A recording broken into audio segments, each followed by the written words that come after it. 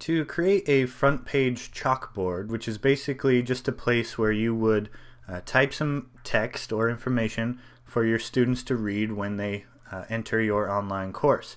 Basically, it's like the electronic version of an actual chalkboard or whiteboard in a physical classroom. Now, to create one of these, simply go to the right-hand column of your Moodle page, and at the very bottom, click the drop-down menu under Blocks, and click HTML.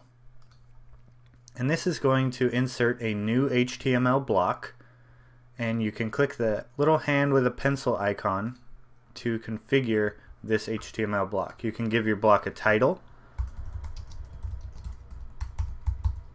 I'll call mine the front page chalkboard, and then you can add some text. You might add some information about what the students are expected to do the first or second week, whatever you might want your students to see when they first enter the online course. Click Save Changes,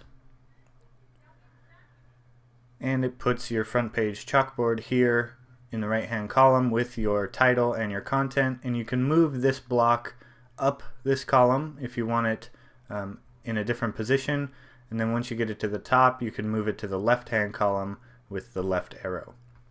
So that's how you add a front page chalkboard.